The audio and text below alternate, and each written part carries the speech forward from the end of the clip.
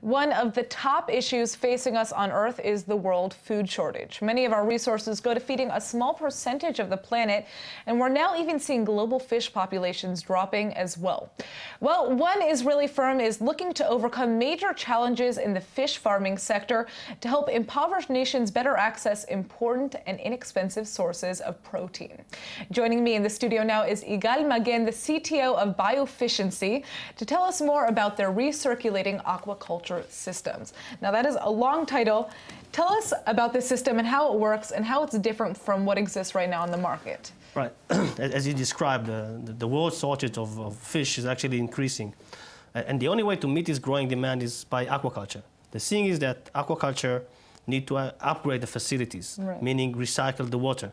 The majority of the aquaculture is being done in extensive and intensive ponds using large amount of water that enable us to have a carrying capacity and certain amount. Mm-hmm. The idea is to go into developing countries where 90% of the world production is being done, upgrade the existing facilities, and actually converting them from a flow-through unit into a recycling system.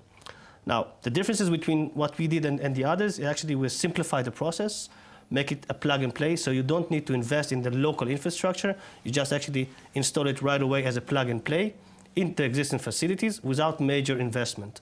So, wow. So basically, it's easy plug-and-play unit that can be actually addressed in different methods. No, this is very interesting. BioFishency, I mean, first of all, I'd kind of like to understand how you came up with the idea. I mean, how BioFishency decided to kind of go down this path more specifically. Right. My partner Kobe and I actually been working the industry for about 20 years.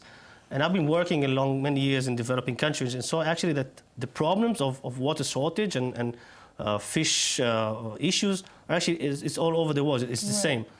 And from doing that, we try to find out, all right, let's find a simple solution that will be addressed to developing countries, because the majority of the big firms addressing the high-value species like the salmons in Norway and in Chile.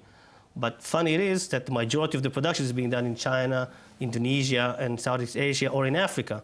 And they don't have the funds to have those sophisticated technology. Mm-hmm. So we needed to find a way to simplify it so it would be accessible for farmers all over the world. And that's exactly what we did. Right, and I mean, this is very important also for the people on the ground, right? I mean, because fish are a very important source of protein, and to be able to kind of enhance the systems that are already existing in these countries is very important. Now, tell us kind of a little bit about some of the results from the product that you've created and introduced to the market. Right. Basically, we have several installations in Israel, and for us, Israel is a big R&D area. Here you see some farms around the coast that are using a flow-through system, and the idea is to take those systems and install it and to recycle the water. So Israel's a testing ground right now, and what are we seeing? How is the health of the fish that are being, the idea fish are very easy animal to grow if you give them good water quality.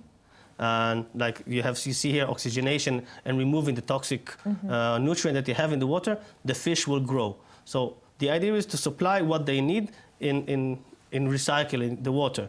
So we have several installations in Israel, in a few of the kibbutzim in the Beit-Shean Valley. That 70% of Israel of the fish is being produced in the Beit-Shean Valley. Wow. And we have several installations in the world, including China. I think we sell several units to China, Indonesia. So this system is already being implemented in other countries as well? Yeah, definitely. This is the unit actually is implemented in several countries, as I said, from China, Indonesia, Bangladesh, India.